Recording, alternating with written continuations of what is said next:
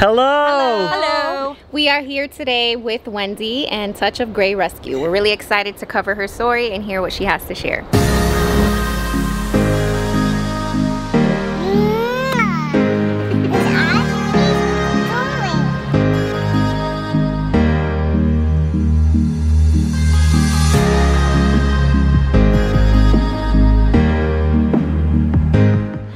Wendy with Touch of Grey Rescue. We are at Touch of Grey Rescue headquarters where we rescue senior dogs 7 and older, most from shelters, some owner surrenders. So come on in.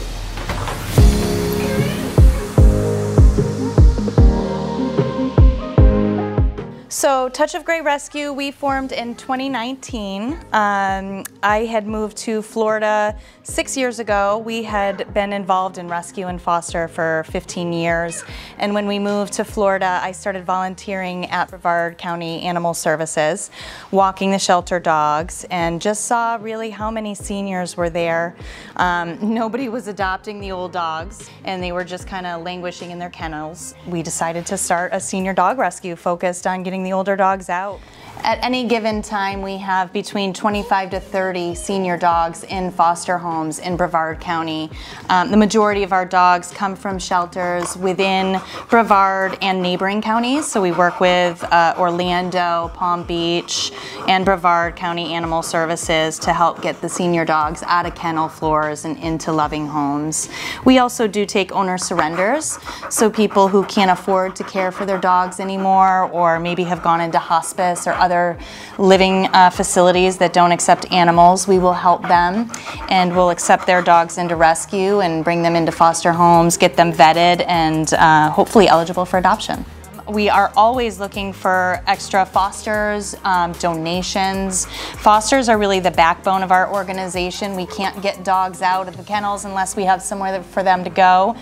We also are in dire need of donations to help pay for their medical care. As you know, seniors have a lot more need when it comes to vet care. You can follow us on Facebook and Instagram as well, Touch of Grey Rescue.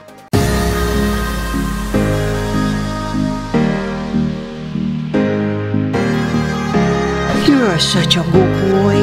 You're such a good boy.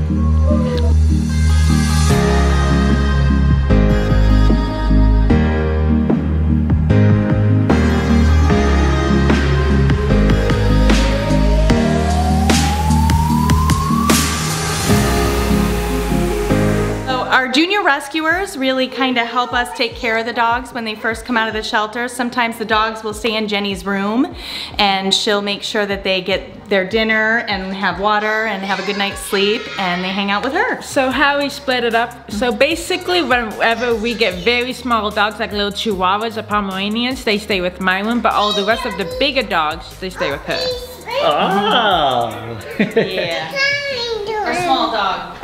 And this one right here stays with us. You know, and I can't get no sleep. No sleep at all. Texted her, come over here with Daddy. Come over right here. Okay. Right there, right? Say bye-bye, doggy.